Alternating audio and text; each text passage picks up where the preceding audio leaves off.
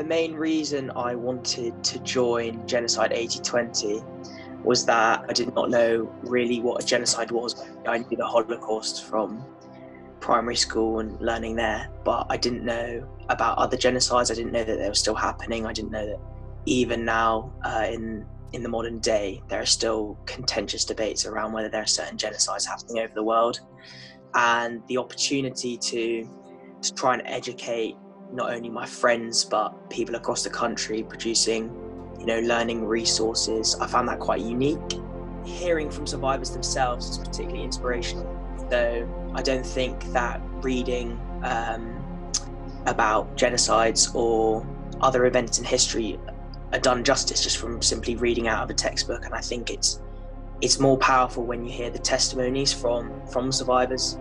And the most impressive thing I've learned is how relatable all of their stories are. And I haven't had to go through nearly the same experience, but I mean, in terms of the fact how you could imagine being in their situation, I think that learning that degree of empathy for survivors is something that I've particularly grown, I think, over the years.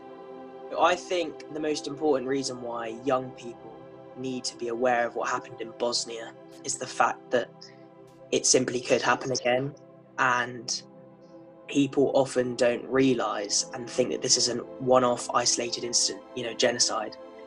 But I think the problem is, in Bosnia in particular, we saw a high degree of nationalism, and that was why so many atrocities were committed against them.